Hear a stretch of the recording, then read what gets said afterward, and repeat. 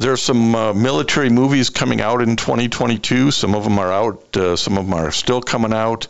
Why don't you talk to us what we should be anticipating? Well, let's have a rerun from our conversation last year. So the biggest military movie we're waiting for in 2022 is still Top Gun Maverick.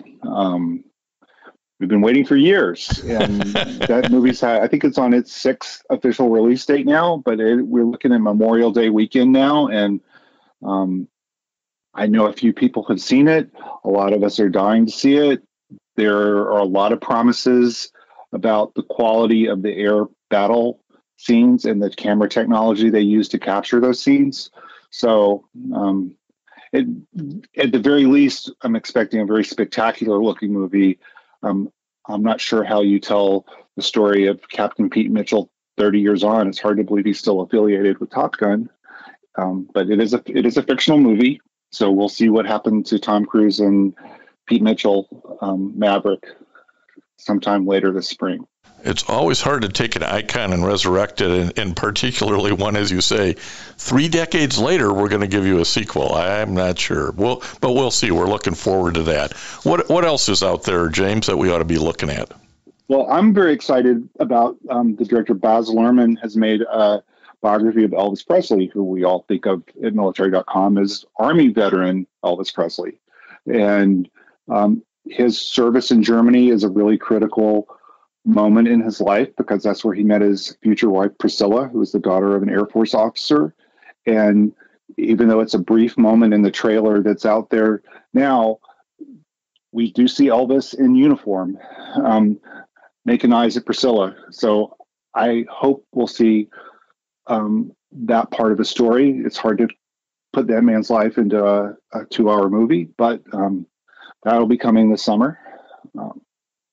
And we get another Mission Impossible movie this fall. And those are espionage movies that aren't strictly military, but, many of the characters in the Mission Impossible series are veterans or military connected. And at least at military.com, we like to count our James Bonds and Mission Impossible spy movies as part of our coverage. So well, and we love all the gadgets, right? It's Mission Impossible absolutely. And James Bond those movies wouldn't be half the fun if you didn't have all the gadgets, and that's what we all look at it. Boy, I bet that shows up somewhere in the real world. Also really exciting for those of us who read military thriller fiction.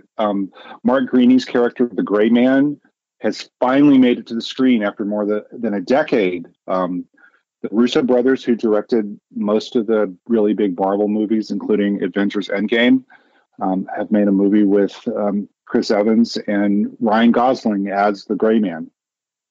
And readers of those books know that this CIA operative assassin didn't actually serve in the military. He came up through sort of a militia culture in Florida.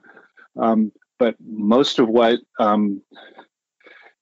Court Gentry, the character's name, what Court goes through, he's dealing with former SEALs, current military people, and there's a real clash between the Gray Man, the character, and the military culture that he has to deal with to do his job. And when are you expecting that out then, James? That is a Netflix movie. Netflix are notorious for not giving specific dates, but I would think it's going to be sometime this summer. To stretch it out a little bit, part of it, and it's not written about in my 12 movies to watch for, but there are a lot more military TV series, especially at Amazon Prime Video, that are making a big impact on what we cover. So there's already been the Reacher series this year based on the Jack Reacher novels at Prime Video. And then coming this summer,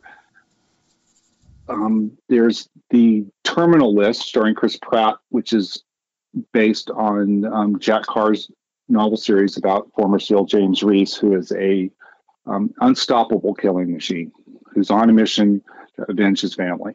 And I would think that Netflix and Prime Video are going to try to not put the Gray Man and the Terminal List out at the exact same time, but we'll see both of those this summer. Well, we've all learned to binge watch these series over the last couple of years during the pandemic's impact on all of us. And It's also impacted sort of big budget war movies, hasn't it?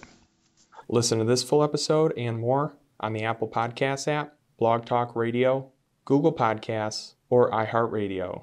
And now streaming on Amazon Music, Audible, and Spotify.